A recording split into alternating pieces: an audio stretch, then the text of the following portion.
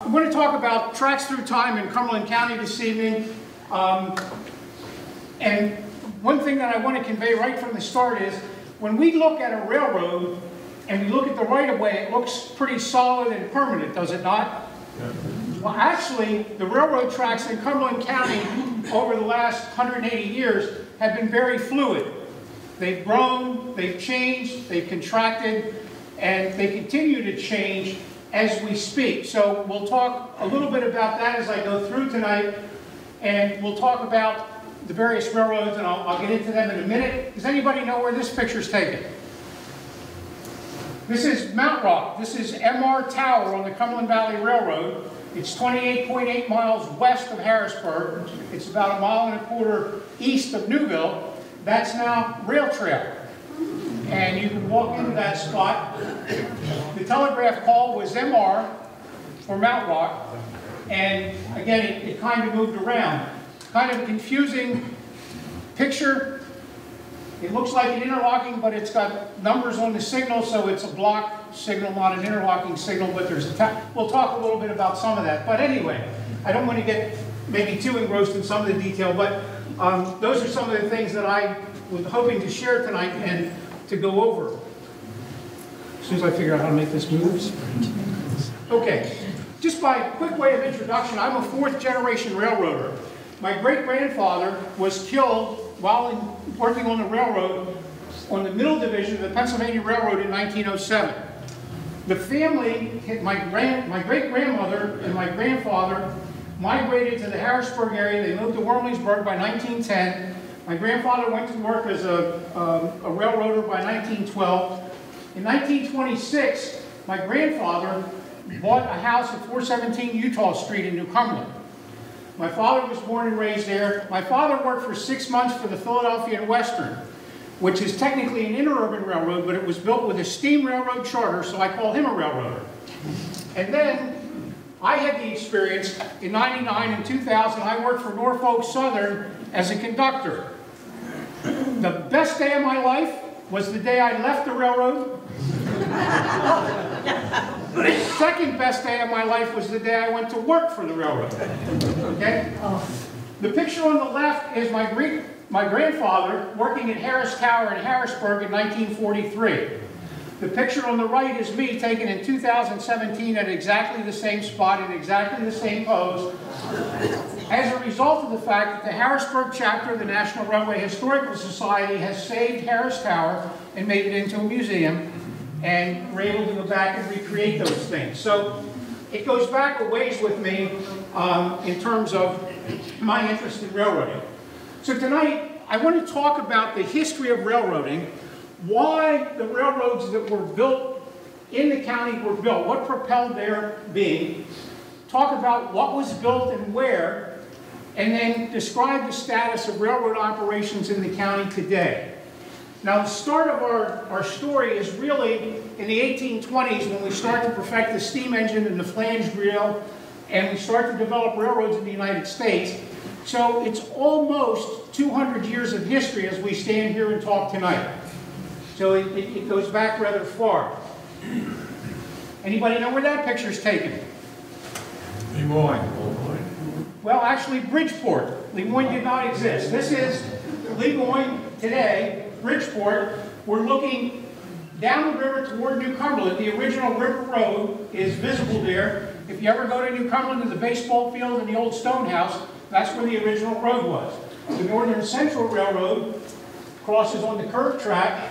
They had a roundhouse and a station here, and the railroad in the foreground is the Cumberland Valley Railroad going to Harrisburg. What you're looking at here is today's bottleneck. Oh gosh. Just to give you some idea of how much things have changed. So in the county, there's several distinct eras of railroad development. I'll talk a little bit more about each of these as we go, but between 1830 and 1860, outside forces or outside investors primarily drove railroad development in Cumberland County. From 1870 to 1880, iron ore and the iron furnaces that survived, Pine Grove and Carlisle Furnace at Boiling Springs, drove the railroad development. Then from 1881 to about 1895, Cumberland County was at the crossroads of national battles between major railroads. People like Cornelius Vanderbilt, the New York Central, and Thomas Scott in the Pennsylvania Railroad, and McLeod and others in the Reading Railroad, and they fought to assemble trunk lines and build competitive railroad systems. Those competitive railroad systems very much parallel what today are the interstate highways. And they piecemealed the railroads together. Then from 1900 to about 1925, we go through a period of building out and modernizing the infrastructure. And then from 1930 to the present time, we go through decline and dismemberment and the removal of a lot of our rail assets in the county. This picture is Dills. Now, in this particular case, we're looking east. Trindle Springs is about where that barn is. We're looking at double track that goes east to Lemoyne. Behind the photographer would be Carlisle. It's probably very difficult for you to see. Here's a block operator, and he's got hoops in his hands, meaning that a westbound train is just going through there, and he had handed up orders telling that train where it was allowed to go. Kind of an interesting historic picture. That track junction still exists, but the signals are long gone. So, what drove railroad development? Well, everybody in the 1820s wanted to get, in the 1830s, wanted to get to the Ohio River. Why did they want to get to the Ohio River? Because it was cheaper to send something from Pittsburgh to London via boat, via the Ohio River, the Mississippi River, and the ocean, than it was to transship something across Pennsylvania. Remember that until about the 1820s, Carlisle was almost the western edge of the American country. It had shifted a little bit west, but not much west from there. And there was a vast competition for the trade and the traffic of the heartland of the United States. And the major shipping artery for our portion of the country was the Ohio River. So Pittsburgh, which was Pennsylvania-oriented, the Chesapeake and Ohio Canal. Who thought of the Chesapeake and Ohio Canal? George Washington. So that goes back a bit. And the Baltimore and Ohio Railroad, chartered in the 1820s, first common carrier railroad really in the United States. So, as railroads start to develop, they're trying to project the railroads so that they get to the Ohio River, and there's different strategies that will be used to do that. There's also a huge rivalry between the business interests of Baltimore and Philadelphia. Locally, not including the turnpike, but locally, the first interstate highway built in Cumberland County was built to what city? Baltimore. It was Route 111, Interstate 83 was locally our first interstate. It was aimed at Baltimore. If you look in Cumberland County, there's Baltimore streets, there's Baltimore roads. There is no Philadelphia street, there's no Philadelphia road in Cumberland County. We were a Baltimore city. And we were focused in that direction. We were focused in that direction via Chambersburg and via Gettysburg. Route 30, what's now Route 30, and there was that trade rivalry. So the Philadelphia interests got together, Biddle and his bank and other people, and they chartered the Cumberland Valley Railroad, and their goal is to funnel the trade of the Cumberland Valley from Baltimore toward Philadelphia, because by that point there's a canal and a railroad that go to Philadelphia. Then, people trying to get the anthracite coal. Baltimore needed fuel. The Susquehanna River was never navigable. A bunch of businessmen tried to build, and they built 3 steamboats and tried to get them up the Susquehanna River, and when one of them blew up by Berwick, they quit, and they invested in railroads. Okay, anthracite coal. Then the trunk line rivalry, and I'll talk about these more as we go, but we end up, in the early years, the 1880s, we're trying to build that trunk line to go to Pittsburgh. The Pennsylvania Railroad had a monopoly between Philadelphia and Pittsburgh, and they were money-thirsty people. And they priced according to what the market would bear. They had no competition. So a lot of interests went together to break that monopoly, and we'll talk about that. That drives a lot of things up through the 1930s. And then finally, we had local interests, the iron ore interests, and we'll talk about the iron ore branches that were built that also are affected by that. So, everybody's heard of the Cumberland Valley Railroad, correct? Kind of our railroad. It's kind of interesting. Anybody know where that picture is taken? This is kind of the quiz, instead of doing it at the end. White Hill. This is, actually it was called Lemoyne Transfer, but it is at White Hill. If you're familiar with what used to be Central Soya, the big feed mill, that's it. The track going off to the right crosses Gettysburg Pike at the old VFW, and to the left is the Cumberland Valley Railroad, going east. Before we had UPS, the railroads did package delivery. So each station would have a boxcar. Their LCL would go into that car. If I shipped a package in Newville and it's going to Harrisburg, that boxcar would come here and they'd take it off the Newville boxcar, put it on the Harrisburg boxcar. If it's coming from Harrisburg to Shippensburg, it would come off the Harrisburg car and they put it on the Shippensburg car, and then local trains would drop boxcars or drop freight off at each station, and that's how your LCL got there, and your less than package service. In the old days before we had motorized transportation. So the Cumberland Valley Railroad, kind of interesting. Of course, it's near and dear to us. It's our railroad. It was originally chartered in 1830. New technology. The 1830, they couldn't raise enough money. Now keep in mind that we had money in the United States in the 1830s, but we did not have a monetary system. So it was very hard to get financing and very difficult to get financing. There's a lot of story there, so that didn't work out in 1830. They rechartered in 1835, and by 1837, they built a railroad from the river at Bridgeport to Chambersburg. Why Chambersburg? Because the route to Pittsburgh was Route 30. It wasn't Route 30 then, but that was the highway that went to Pittsburgh. That's why the first sleeping cars in the United States originated on the Cumberland Valley Railroad. People coming east from Pittsburgh would come in at night and get on a sleeping car, and then the following day go by train to Harrisburg once they got the bridge across the river. The Cumberland Valley Railroad was largely backed by Philadelphia investors, and again, the goal was to get the trade and the traffic of the Cumberland Valley aiming toward Philadelphia. The interesting thing is that the Cumberland Valley Railroad had a tremendous impact on the Cumberland Valley. If you had a wagon load of wheat in Carlisle, how much value did that have when it got to Philadelphia? It had very little because of the freight cost. Once we got the railroad and we lowered the freight cost, the income of all the farmers in the valley went up appreciably. So we start to see economic development. And we don't see industrial development from the completion of the Cumberland Valley Railroad until about the 1870s. There's a lot of reasons for that. But it had a tremendous impact from the agricultural standpoint. Again, as I say, it ended at Chambersburg. They later bought the Franklin Railroad, which went from Chambersburg to Hagerstown. That's quite a story, but it's outside the county, so I won't go into it. And they later went down to Martinsburg, West Virginia. And they became a pretty sizable railroad. Now, the Cumberland Valley Railroad loses a lot of its importance in 1854.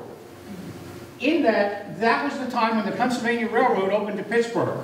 So prior to 1854, a lot of people traveling to Pittsburgh would come down the Cumberland Valley Railroad to Chambersburg and then go west to Pittsburgh via highway. When the Pennsylvania Railroad opened, that business drops off and the sleeping cars go away. The sleeping car, the last surviving sleeping car, became a storage building at the shops in Chambersburg. They used it to store paint, so it's long gone.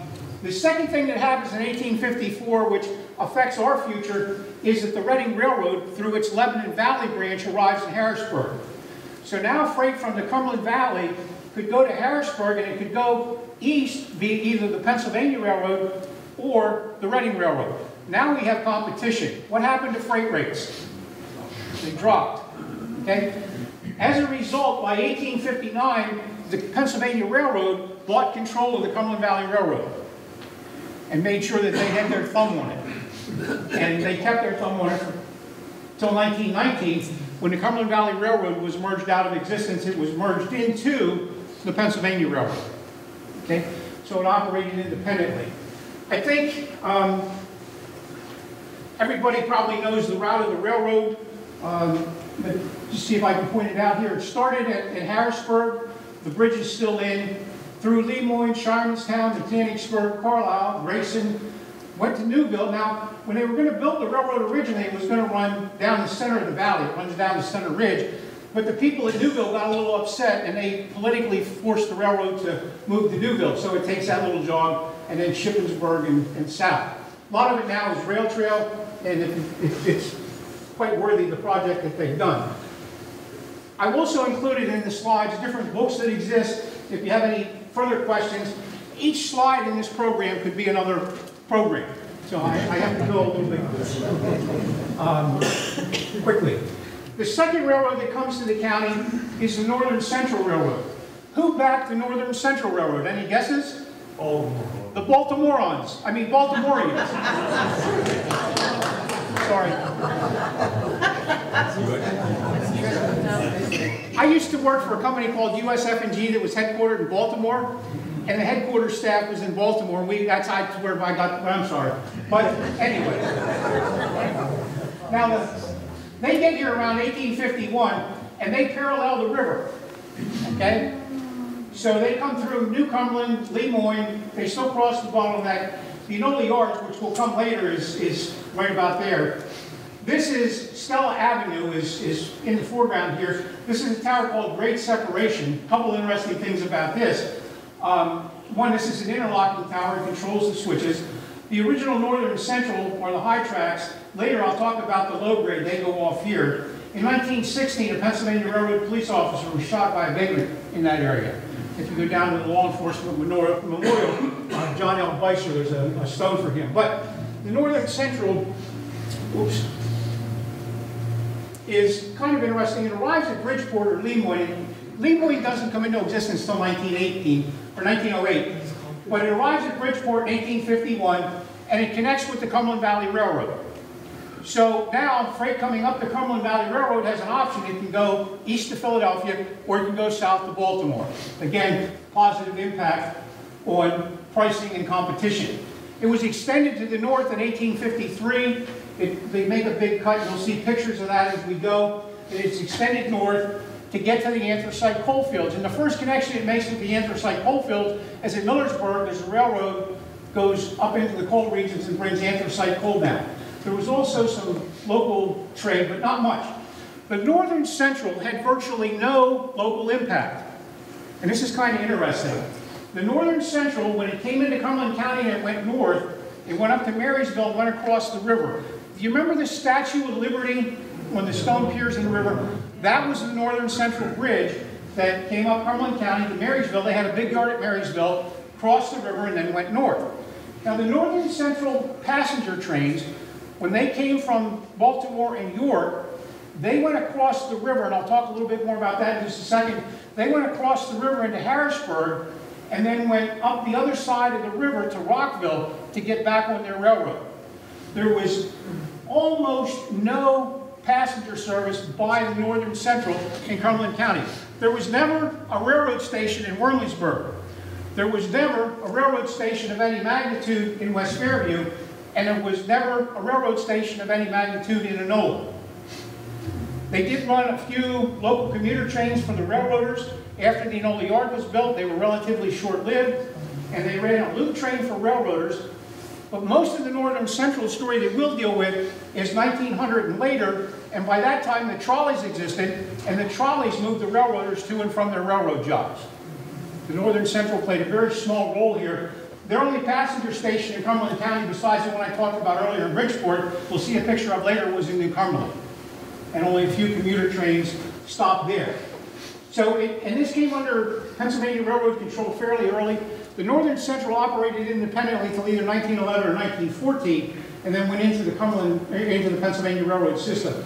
So the Northern Central is very important, but it kind of plays a minor role in our story. Then we get into the iron ore branches, and there's three of those. The first to the east is the Dillsburg and Mechanicsburg. That was a spike railroad.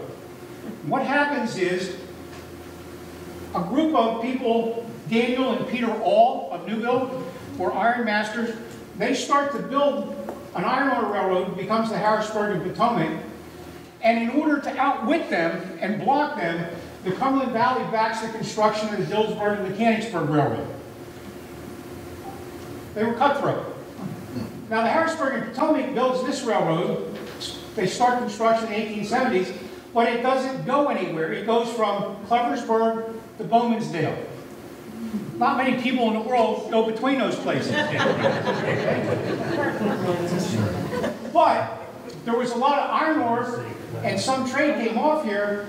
They couldn't get an outlet. The Cumberland Valley Railroad would not let them connect. They wanted to go to Whitehill and connect with the Cumberland Valley. The Cumberland Valley wouldn't do it. The Cumberland Valley says, all your freight has to come out to Dillsburg and Mechanicsburg. So the Cumberland Valley beat them for a while. And all the trade off the Harrisburg and Potomac went down to Dillsburg and Mechanicsburg. Dillsburg and Mechanicsburg hauled a little iron ore for a while. That was all going by the 1890s for the most part. And then they had a picnic at Williams Grove, and that hauled a lot of passengers. They electrified the line. Some people have said that the Dillsburg electrification was part of the Pennsylvania's railroad experiment in electrification. No. That started in 1895 in New Jersey. The Dillsburg and Mechanicsburg Railroad was electrified because by that time the Cumberland Valley Railroad had bought the local trolley company, and they were building and repairing trolley companies in their shops in Chambersburg, and they knew that instead of having a 5-person crew on a steam locomotive train, they could put a 2-person crew on the trolley. That's why the Dillsburg line was electrified. And anyway, that's another chapter. The other iron ore railroad was the South Mountain Railroad. It was built from Carlisle through Mount Holly, and it went to Pine Grove. This is a shot of one of their passenger trains to haul iron and iron ore products. It opens in 1869, and just to make a point about that, when we talk about this time period, the first transcontinental railroad is completed in 1869, where the country is now connected by railroads. That's when we get a railroad from Carlisle to Pine Grove Furnace. The original station of Pine Grove, or the South Mountain Railroad, is down on East Lowther Street, East Step Electric. That building goes back to early 1870. I talked about the Dillsburg and Mechanicsburg, and then the Miramar in 1871.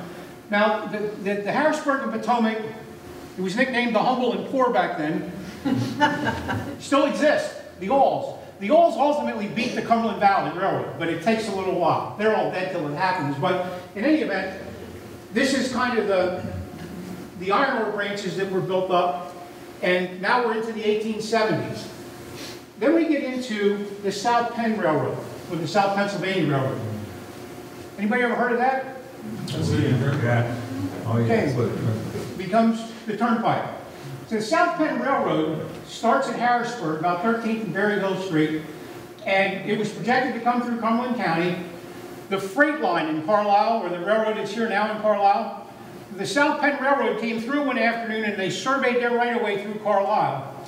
And the next day, the Cumberland Valley Railroad came through and surveyed the same route, and a couple of weeks later laid track on it to block the South Penn. At that point, the only line through Carlisle was on High Street.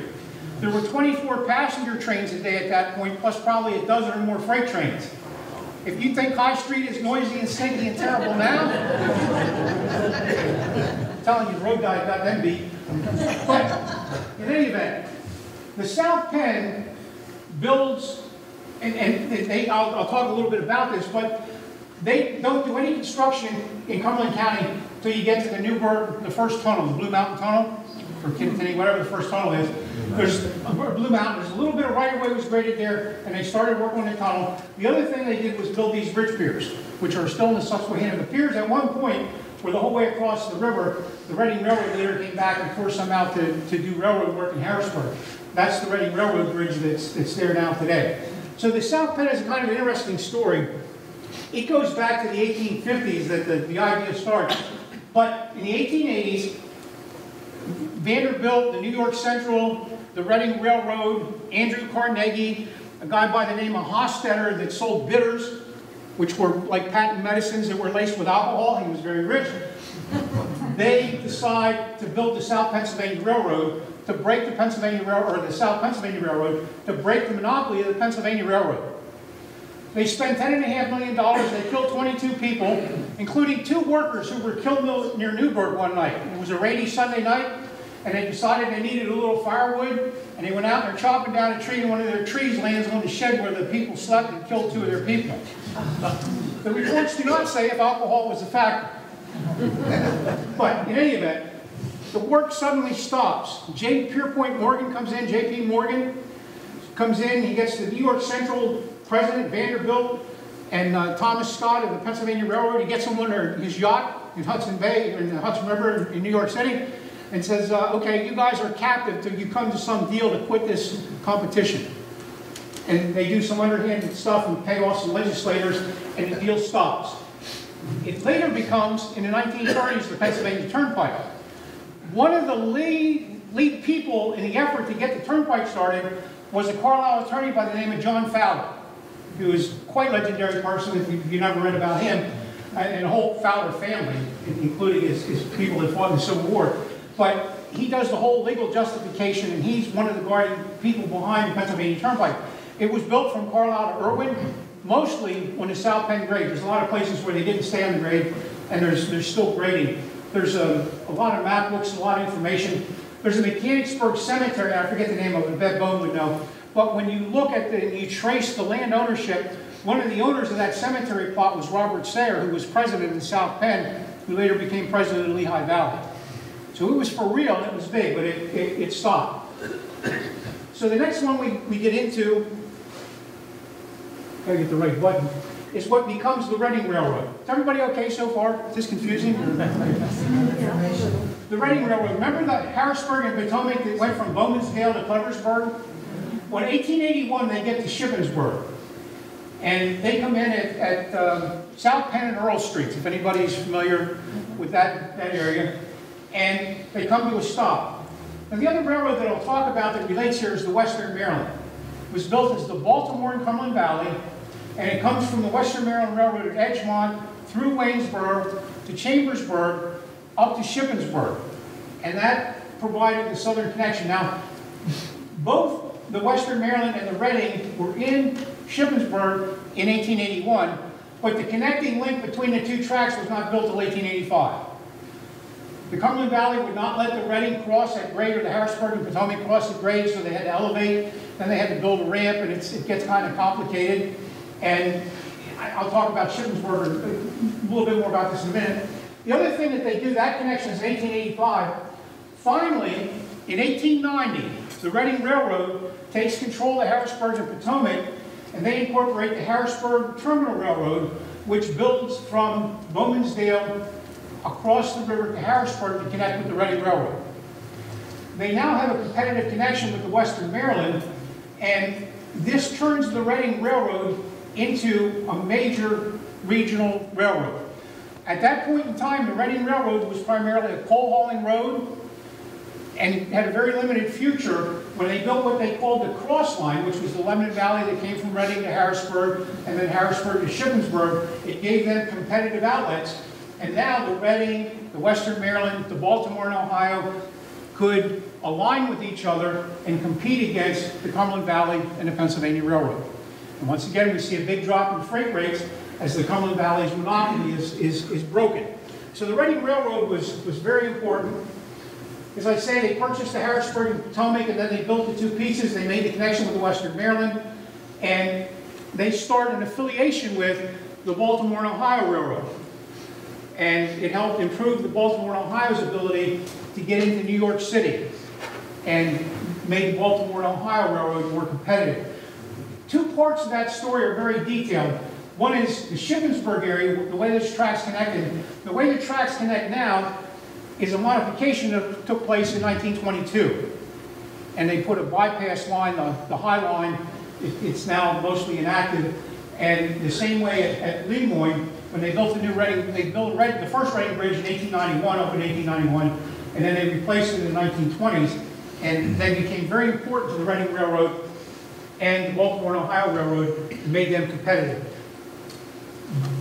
They had very little local impact. They employed a lot of people, but Shippensburg was unusual in that that was a town where 2 major railroads interchanged freight, the Western Maryland and the Reading, but they never developed a yard there. They never developed shops there. The crews worked out of Harrisburg, the crews worked out of Hagerstown, and they ran through. And they had agreements to do that, and do to this day. And Lemoyne was kind of the same way. Now, had the South Pennsylvania Railroad been built, the main shop for the South Pennsylvania Railroad would have been the Walton Farm in Lemoyne. You've ever heard of Walton Avenue in Lemoyne? That would have been a railroad town, but it, of course, wasn't. But again, the Reading was very important, as was the Western Maryland. And they had very little track in Cumberland County. They came into Fayette Street and a little bit down Orange Street in Shippensburg. But they provided a southern outlet for the Reading Railroad, and their ownership changes, and that's going to, as we'll see, have a pretty big impact on the Cumberland Valley and the Reading Railroads at some point in the future.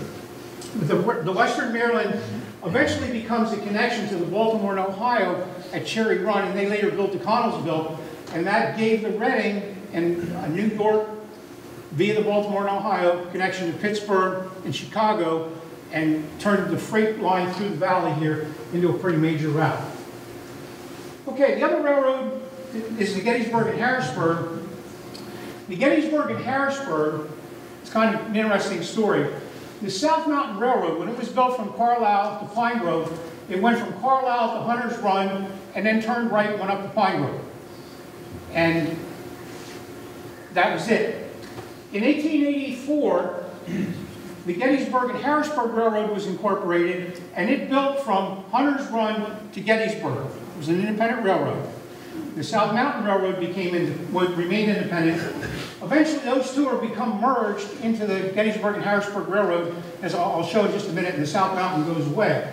But the Gettysburg and Harrisburg became a major connection between the Western Maryland at Gettysburg and the Cumberland Valley Railroad at Carlisle.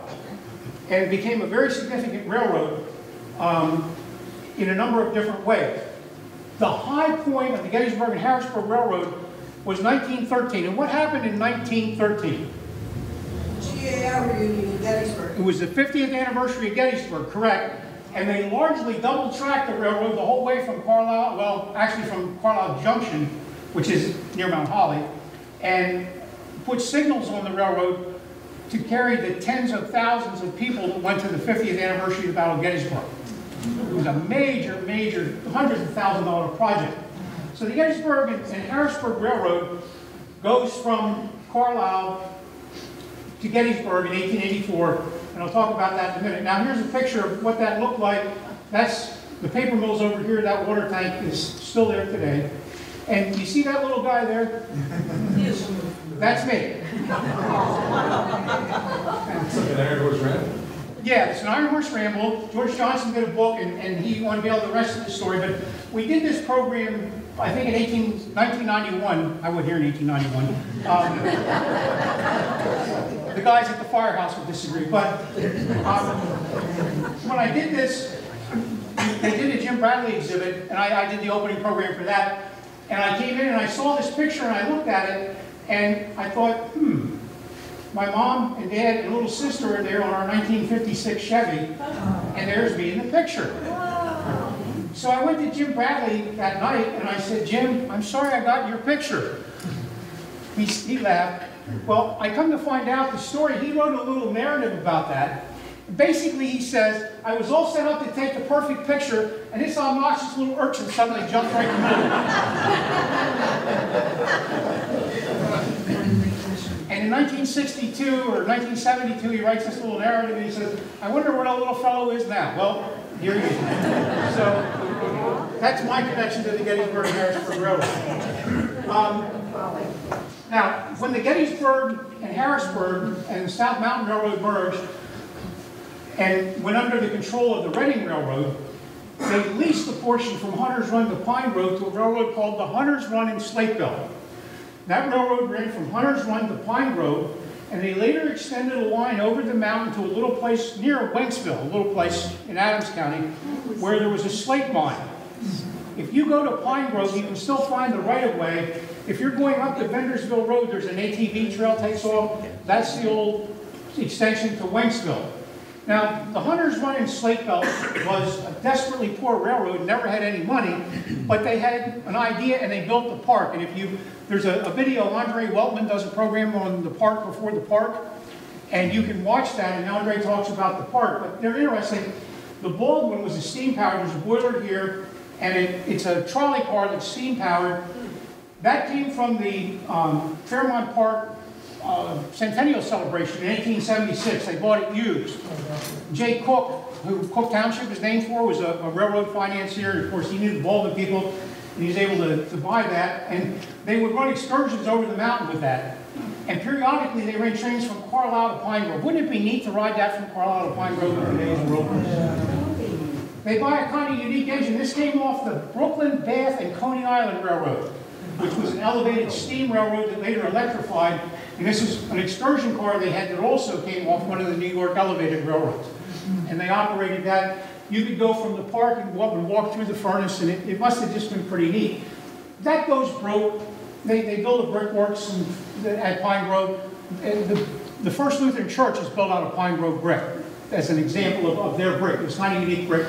But that's going by 1911. And it gets, I may talk a little bit about this, but it gets torn out from Toland to Pine Grove in the 1940s when they opened the prisoner of war camp. At that point, the Army came in and kind of took things over, and they tore it all out. Okay, we're just about there. Hang with me. Everybody okay so far? Okay, yeah, thanks. Now, the final piece of railroad development that we're going to talk about is the Enola low-grade yard, or the Enola low-grade line, and the Enola yard, and really the Rockville Bridge.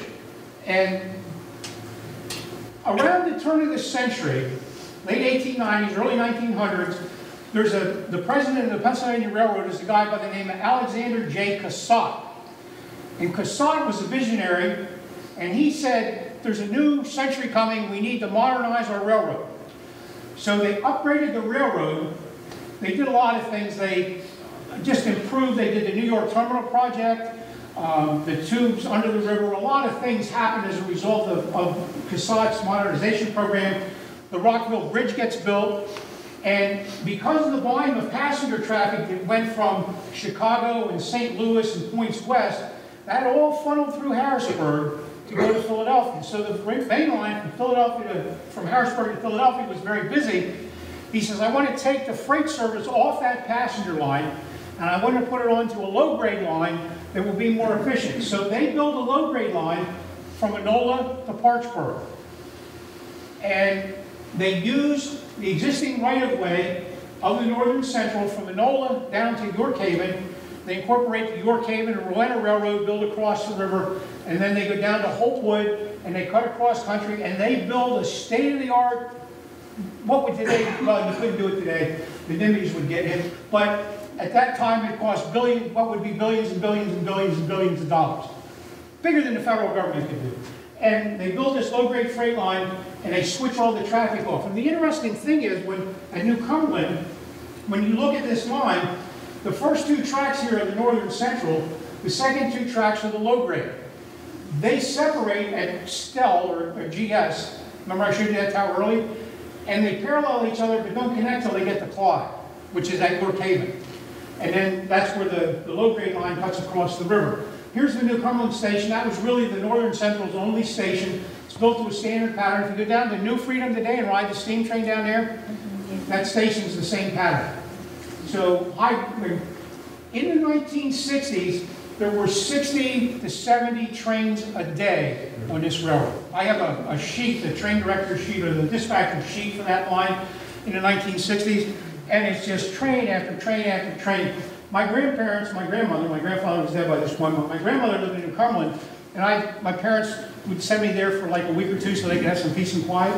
And I'd stay with my grandmother's, and I'd go down and watch trains all day. Train after train after train, passenger trains. It was just a super piece of railroad. Most of it's all one, as I'll talk about in a minute. But it's also at this point, about 1904, 1905, they start to build the Enola Railroad Yard.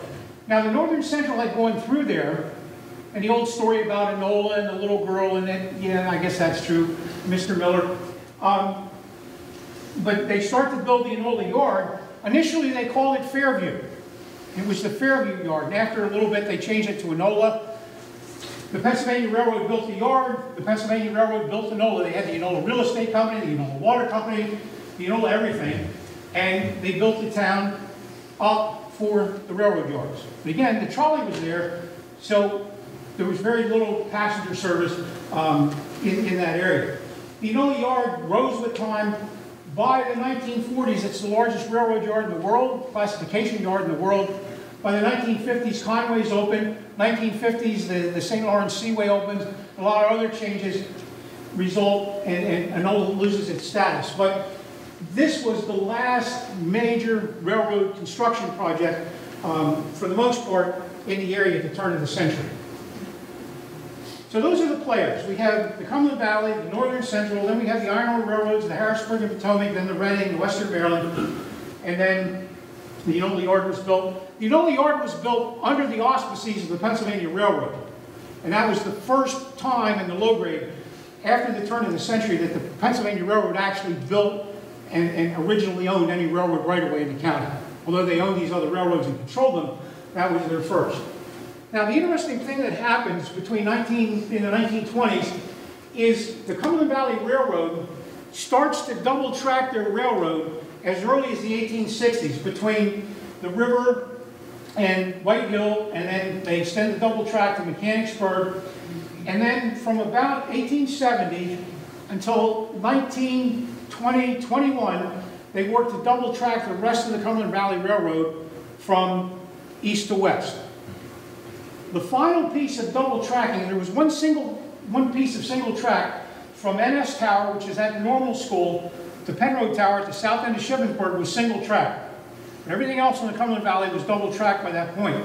The last portions of the second track were actually built and completed by the United States Railroad Administration that nationalized the railroads during World War I because they had come to a standstill because they were incapable of operating the railroads with the volume of freight they had. Okay? That too is a recurring theme in railroading. But anyway, so the Cumberland Valley Railroad gets double tracked from Harrisburg to Hagerstown, and for a long period of time, the Western Maryland Railroad was controlled by the Gould family, which was scorned by all the other railroads. So the Baltimore and Ohio made a connection with the Cumberland Valley Railroad down in Virginia at a place called Cumbo, C-U-M for Cumberland Valley, B-O for B&O Railroad, south of Martinsburg. The Baltimore and Ohio Railroad, their coal going to New York City and to the northeastern United States, came to Cumbo on the B&O. It came up the Cumberland Valley and went into Harrisburg and was then transferred to the Reading. So that there was a tremendous amount of freight traffic that made it necessary to double track that railroad. That lasted, it was completed in 1921. In 1927, the Baltimore and Ohio gained control of Western Maryland, and now they're in the B&O camp. The Reading was associated with the B&O, and all that coal traffic comes off the Cumberland Valley and now goes to the Western Maryland and the Reading. So all the double track that they finished in 1921 became unnecessary by 1927. By 1927, the railroad was essentially, they left the track until the Depression hit, but it was single track from Shippensburg to Carlisle with the exception of a passing siding at Newville. So they got about 5 or 6 years out of that extensive capital investment. Very short-lived. When the transfer takes place, the Reading gets upgraded, the connection gets improved at Shippensburg, and until just recently, a lot of coal and a lot of traffic came off, now CSX, came up to Western Maryland, and it got onto the Reading Railroad. So that was the peak. Really, at 1921, 1922, 1923, they finished the double track on the Cumberland Valley. 1916, they put the new bridge across the river for the Cumberland Valley. 1922, 23, they put the new bridge across the river for the Reading and do all the improvements at Shippensburg. That's the peak. And it's downhill after that. Now, what's interesting is that they put full signaling on both railroads. That would have looked somewhat similar to this. This is the signal that was used on the Cumberland Valley. It's a semaphore with color lights. Kind of interesting. Very innovative. They had a record week on the Reading Railroad. It was just a horrible place to work. They called it the killing field. I'll talk a little bit about that in a minute, but a lot of railroaders died. The only other major thing was in the 1930s, when the Pennsylvania Railroad electrified, they put the electric overhead and went to electric traction on their main lines. They extended that from Philadelphia to Harrisburg. They extended that across the Cumberland Valley River Bridge and into Enola, and also the low grade through New Cumberland got electric and across the river at Shocks Mill or Rowena. So there was some modification in the 1930s.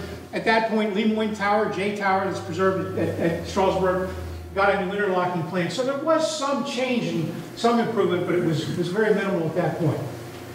Okay, so that kind of brings us to toward the present time.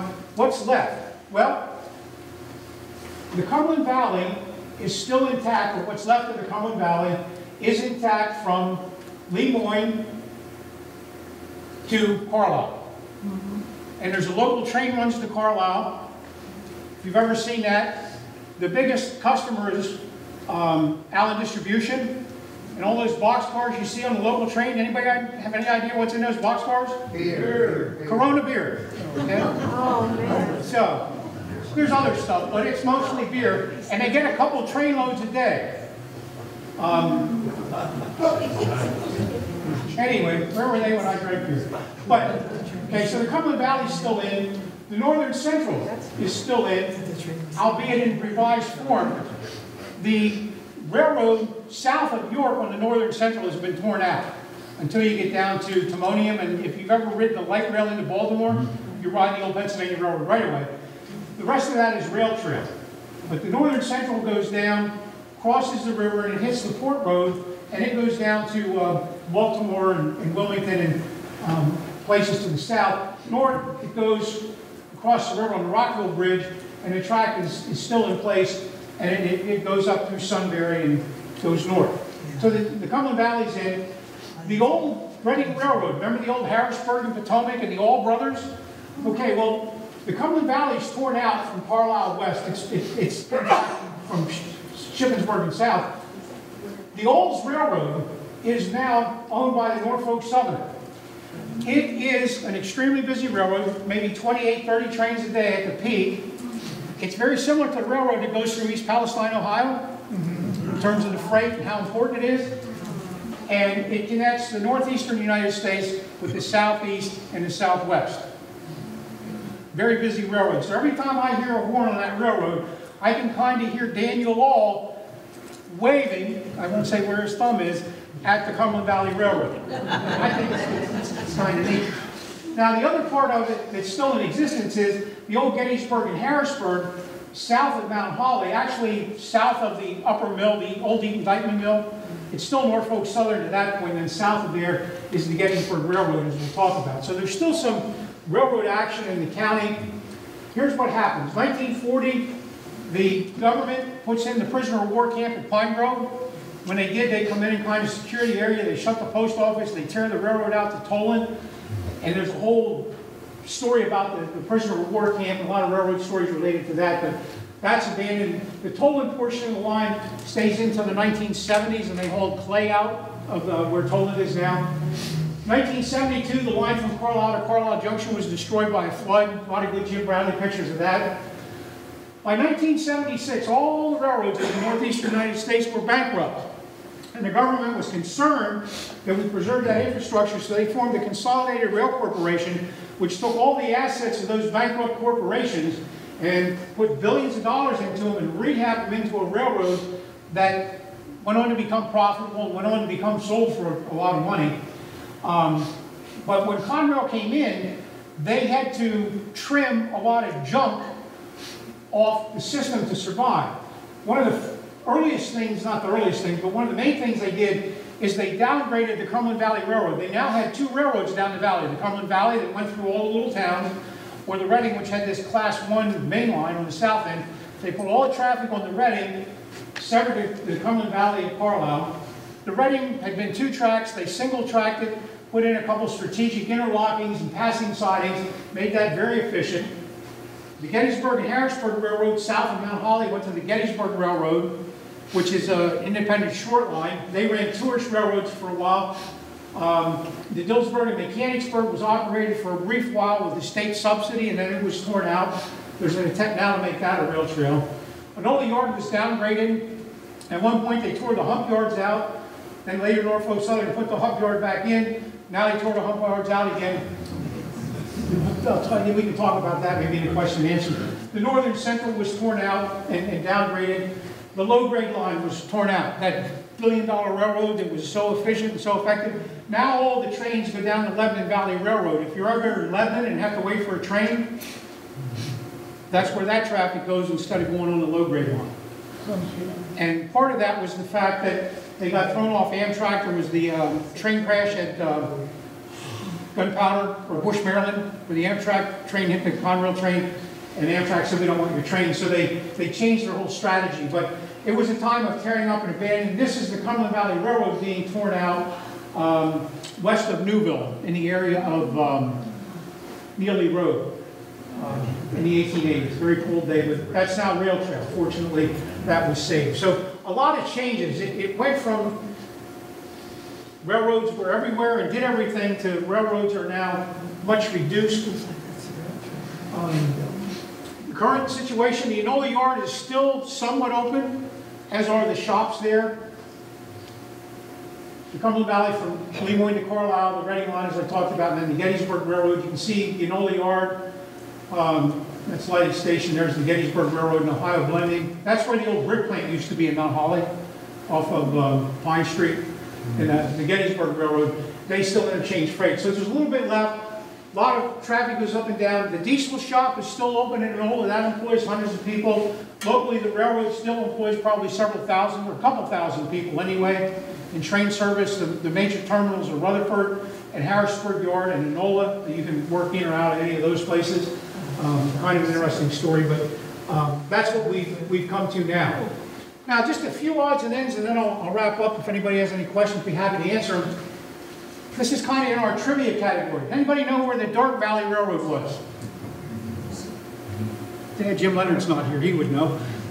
The Dark Valley Railroad was a little horse-drawn tram railroad that went from the nail works along the creek at West Fairview out to the Northern Central Railroad. And if you've never been to the nailworks site, it's not hard to get to. It's pretty interesting. Carlisle Manufacturing, which later becomes Frog and Switch, which is not where Carlisle Manufacturing was, had their own steam locomotive. From the years about 1850 to about 1890, Carlisle Manufacturing built thousands of railroad, both freight and passenger cars here in Carlisle, and actually built 6 trolleys. Maybe 7 trolleys. And they had their own locomotive, a little engine called the Utility that they bought and refurbished and used around their yards, and it later transferred over to the Frog Switch property. When they built Anola Yard, there was a very extensive narrow gauge railroad system built by the Kierbald brothers that were the main contractor. In the 1920s, they upgraded the Newville Road between Carlisle and Newville, and they erected a little 3-foot narrow gauge railroad to haul ballast and stone and building materials. It wasn't incorporated, and it wasn't, there are some pictures of it though. So very short-lived.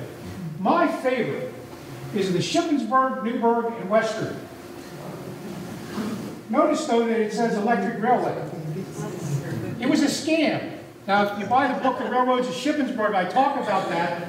But a slick-talking individual came in and convinced a couple of Shippensburg businessmen that it'd be a good idea to build a trolley from Shippensburg to Newburgh. Population 303.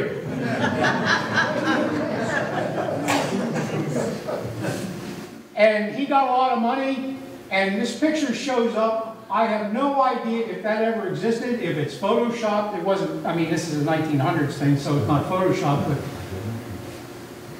totally fantasy. It never operated, but it's pretty neat. Allen Distribution operates their own little switch engine. They have a crew of several guys that come out once or twice a day and switch the beer cars. They're all FRA certified railroad locomotive engineers and quite good. I talked to him one morning, very interesting. ADM Milling in Mechanicsburg has had their own locomotive for quite a while. They operate their own locomotive. The Williamsburg Steam Engine Association. Bill? This is Bill's steam engine. Bill Medlinger is really one of the key people at that Williamsburg steam operation. That's the last operating Pennsylvania Railroad locomotive in the world. Is at Williamsburg. And Bill takes care of that quite well. And the Navy Depot has still some rail service there. There's some interesting cars. If you ever go by, you'll see a big heavy-duty flat car with what looks like a huge dumbbell on it. I can't tell you what's in there because it's a top secret nuclear thing. Really? But anyway, that's what I've heard. But yeah, there's still some of that stuff goes in and out of the Navy Depot. So there's been a lot more railroading in the county than we might realize. Oh, the other interesting thing is the Reading Railroad. It's a little hard to read, but this is a tugboat named Carlisle for Carlisle. One of the Reading Railroad's leading lawyers was a Wetzel. I think it was James Wetzel, one of the 3 generations of Carlisle lawyers. And he did a lot of work for the Reading Railroad. They had tugboats named Carlisle, Gettysburg, and Harrisburg. And these tugboats were used, this is in Philadelphia, at Fort Richmond, but they hauled barges of coal up and down the East Coast so they could extend the reach of the railroad. And they actually named one for Carlisle. I thought that was pretty neat. Again, just some odds and ends. And then we've had railroad-related industries. Frog switch. The frog is the junction of the 2 rails. And they cast those. They later, in 1913, started to do manganese. And they did all these other pieces. And they fabricated and designed stuff like this. They competed head-to-head with Bethlehem Steel and U.S. Steel. And they were extremely successful. Frog switch. And they stayed in the railroad component business up until the 1960s, 1970s. Now they're just in the crusher business. But Carlisle Manufacturing, as I said, that started as Franklin Gardner and Sons, where the First Lutheran Church is. They started to build rail cars in the 1850s. Then if you go down in the area of where the Weiss Market is and the big green building that used to be the window place. Anderson. Yeah, Michael Anderson. But anyway, that big green building that's down there, what's that? Middle Atlantic. Yeah, Middle Atlantic, Millwork. In that area was Carlisle Manufacturing, and they built rail cars. This is one of the last orders they had coal cars for the Pittsburgh and West Virginia. This shot is the next to last batch of cars that they built before they went bankrupt in 1892. John Frelich found this for us. The other thing that's neat is this is the only known photograph of this station that existed down at Gettysburg Junction, which is down where East Step Electric is. There have been a number of passenger stations down there. There's a book I did on them. But that was a 2-story building. That burned in the early 1900s, rather spectacular fire. But that's the only picture we have of that. But that's what the Carlisle manufacturing plant looked like. It's gone. It burned down a couple of times, as most things did down there. But they were quite large. Kennedy Railroad Builders used to be in Shiremanstown. They're now the Railroad Associates. They're headquartered out of Allenbury now. And Keystone Railway Equipment, part of Amstead, makes major railroad components and does railcar work still in Camp Hill. So there's some other railroad-related industries. One of the more interesting ones to me is a company called Model Hobbies, and I did a book that's on file here. But this station was originally in Robezonia in Berks County on the Reading Railroad. And Augustus Waldman started a hobby shop. He starts in the 1940s and comes over to Gettysburg in the 1960s. And he buys the station. He moves it to 9th Street in New Cumberland. It's still open. Third and fourth generation are involved in it. But he had a business that he built model building kits for HO model railroads. And he did other scales. This is the tower that was at Carlisle Junction out near Mount Holly. And he made a model of that and he sold it nationally. He had a whole business that operated out of the station. And most of that stuff is still there. He had a little die cutting machine and a spin cat. It's all still there. It's just, he's been dead for quite a while, but all the stuff's still there. And if you're interested, you can see Doris at the station. She might still have the book, but he did a number of kits that were based on local prototypes. Some railroad houses in Lemoyne, on State Street, car dealerships, a lot of houses in the Cumberland borough that he built these model kits for, and then sold them nationally. And he competed with some pretty big people at that point in time. Pretty interesting. There was a guy, Harry Baker, he's still living, he's still a railroad fan, lives in Silver Springs now. He worked there as a high school student and helped put the kits together and do printing and stuff. And when I did the book, I got to talk to him and hear the stories. Again, quite interesting, something that we don't realize that existed in the county. Then just a couple other things to wrap up. The major train accidents. I know there's going to be some pictures in the exhibit of the more modern train wrecks, but the real good ones, we don't have any photographs of. What was going on around here in September 1862? Anybody remember? Antietam. The Antietam campaign and the Cumberland Valley Railroad for the Antietam campaign played a critical role. They moved 50,000 troops down the Cumberland Valley, reserve troops, or militia, and got them into position in Hagerstown and the southern parts of Pennsylvania in case they were needed. Some guarded a few prisoners, and that's about it. But at the end of September, they had to bring them all back. So late one night, a train leaves Carlisle, and that train is told the track is clear to Harrisburg, so away they go. They get down to the river, middle of the night, it's foggy. Remember I mentioned that little utility engine? Well, that was a light engine that pulled cars over the bridge because the bridge was too weak to carry a full locomotive. It pulls out of a side track onto the main line at Lemoyne in the area of about Temptech on State Road, or about where the West Shore Plaza is, the farmer's market, in the railroad there. And the train from Carlisle runs into it.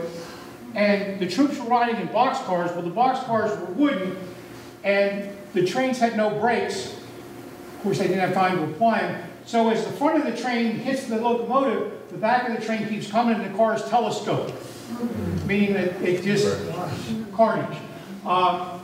It killed 12 and hurt 50. The Cumberland Valley Railroad was under the control of the Pennsylvania Railroad at that point in time. If you remember Thomas Scott and Andrew Carnegie and some of those guys, they were dispatchers, and they were dispatching the railroad. The Cumberland Valley Railroad paid some small claims, very small claims, but was absolved of responsibility because it was kind of wartime, and the Pennsylvania Railroad was running the train. The guys that were killed were from Reading. They were kind of militia. Another pretty spectacular crash happened at North Dickinson School Road. If you go up Pine Road and you turn down North Dickinson School Road to go north, you'll go under the existing railroad.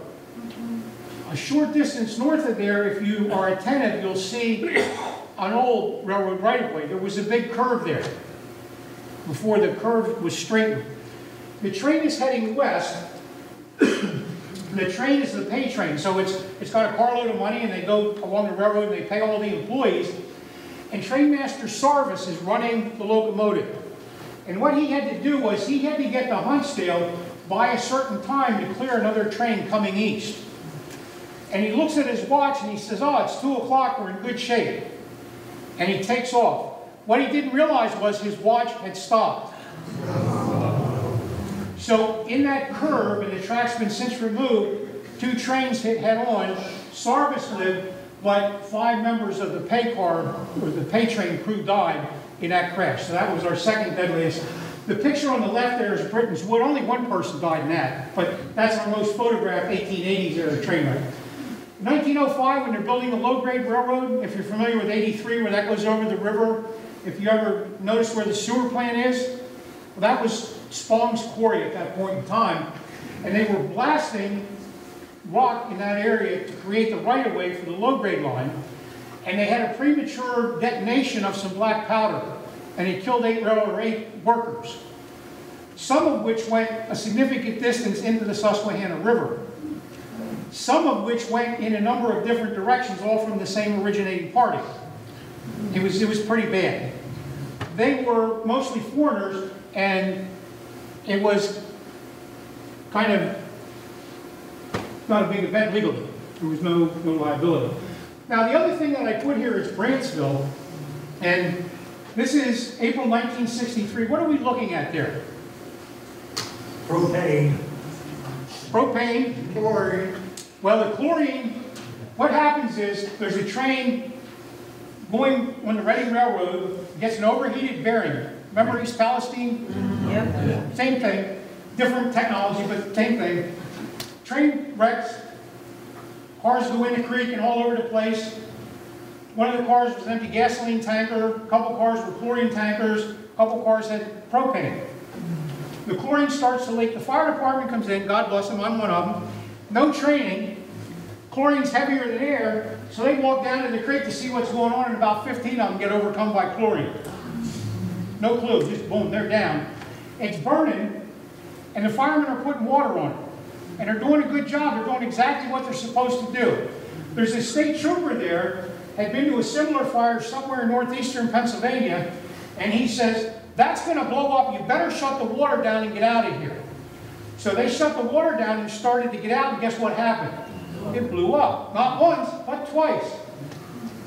They captured that picture. When you look, some of those fragments went a quarter of a mile. And it was spectacular. Nobody died here. Nobody learned anything here. The next, seriously, there's a book recently came out called Walk Through Fire, and it talks about Kingman, Arizona in 1978, where 15 firemen died in exactly this situation. Because we didn't learn anything. It's kind of what was expected. But you talk to the guys, and most of them are dead. There's still a few around. Guys had coats on. Now, back then, the coats were canvas. That fireball was so intense that it burned the coats right off their backs. The worst injury we had was somebody dove under a vehicle to get safe, and the vehicle drove off at the same time. But they were pretty shook up. But anyway, some of our more spectacular accidents. I didn't put it in the 1920s, there was a trolley crash. A trolley loaded students about where the Somerdale Plaza is. And they got in a wreck, and there were 22 people, and there were people trapped in the trolley. And that's before we had ambulances and fire departments and rescue trucks, and they used pry bars and they hauled them away to the hospital in cars. But anyway, some of the more significant wrecks. The other thing that we can credit the Cumberland Valley Railroad with is the destruction of Shiremanstown in 1908. Train going through Shiremanstown, a spark comes out, sets a warehouse next to the railroad on fire. Until it's done, it's burned the whole way from the railroad to Main Street. It jumps Main Street and gets into the church and goes about a quarter of a block east on Main Street. Wow. Yeah. This is probably, until the Lear fire, or I should say the Carlisle Productions controlled burn, was our biggest fire in the county.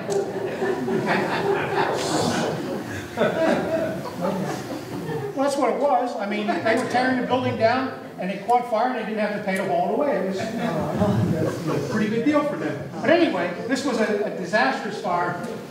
Keep in mind that there were no fire hydrants in Shiremanstown at this point. There were no fire companies. The fire companies that came, and they hand-pulled their apparatus, came from Mechanicsburg and Shiremanstown and Harrisburg. Now, Harrisburg had horses. 1908. So that's kind of the legacy to the Cumberland Valley Railroad in Shiremanstown. And they have big celebrations periodically because it's the biggest thing ever happened in Shiremanstown.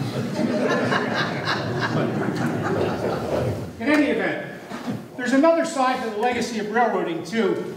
And I talked about, when I did the program back in 1990, that there's really nothing romantic about railroading, and then I did an hour program on the romance of railroading. Now, to the average rail fan, or to the average person, when do you see a train go by? You're up, it's the middle of the day, and the sun's out, right? Well, when you work on the railroad, you generally work when it's dark, when it's either very warm, very cold, raining, or snowing. Occasionally, you'll get a nice, warm daylight shift, or not too warm or not too cold daylight shift.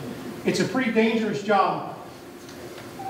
When I went to interview for the railroad, they closed the doors and started the interview, and they said, we're going to talk to you about the railroad, and we're going to tell you some things about the railroad, and you have the option to get up and leave when you want. And they start out, they said, if you've ever been convicted of a crime or stole anything, leave. A couple people got up. If you ever got busted for drugs, get out, leave. If you ever had DI, get up and leave. People leave. Okay, now, here's the kicker. If you come to work for us, you are going to observe at least one person die in your career. It may be you, it may be a friend, it may be a civilian, but you will see someone die. If you're not prepared for that, get up and leave. This was a group of about 100 people, about 20 walked out. I thought, well, that's pretty harsh. Well, I didn't see anybody die. We came within that much of getting a little kid on a bicycle, and where's Laura? Should I tell a dog story? Yeah. Okay, I'll finish up with, no, I better not finish up with the dog story. But anyway, I worked 1 week in my training with a guy in NOLA called Raymond Zook.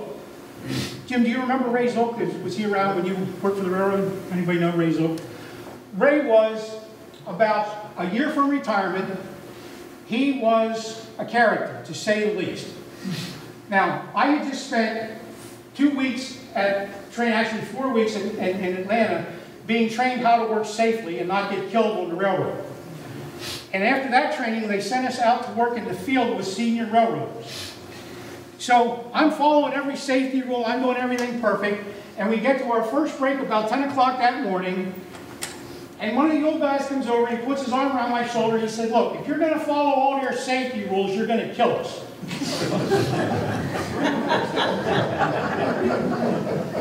I get it.